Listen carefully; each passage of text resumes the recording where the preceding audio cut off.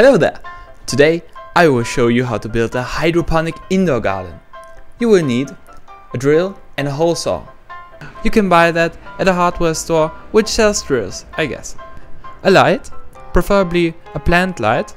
I use a GTK Grow Bloom light which I bought from Amazon. A box with a lid. I bought my box with a lid from IKEA. 5 net pots.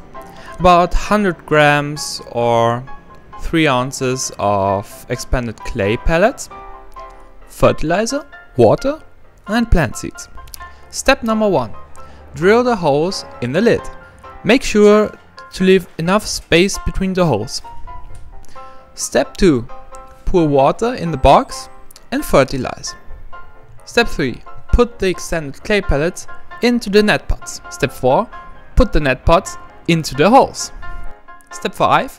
Put the plant sprouts into the net pots. Step 6. Place the light. Step 7. Wait and watch your plants grow.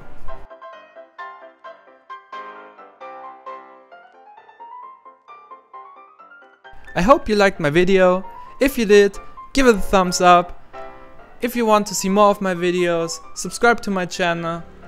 Thank you for watching my video. Until next time, bye!